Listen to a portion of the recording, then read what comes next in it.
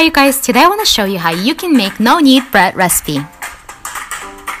In a large mixing bowl, combine flour, salt, dry yeast, and water. Mix until everything's combined. Cover the bowl and let it rest in the room temperature for about 8 hours or overnight. Now preheat the oven to 450 degrees Fahrenheit. Place Dutch oven with the lid on inside the oven for 30 minutes. In the meanwhile, flour your hands with flour and form your dough into a ball. Then place it on the floured parchment paper and let it rest for 30 minutes. Carefully place your dough with parchment paper inside the Dutch oven.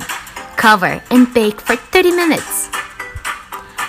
Now uncover and bake without a lid for 10 more minutes or until nice golden brown color. Remove the bread from Dutch oven and let it cool on a cooling rack. Slice with the bread knife and enjoy. I hope you guys like this recipe. Get printable recipe at munchkintime.com. Thank you guys so much for watching, and I'll see you in the next video. Bye!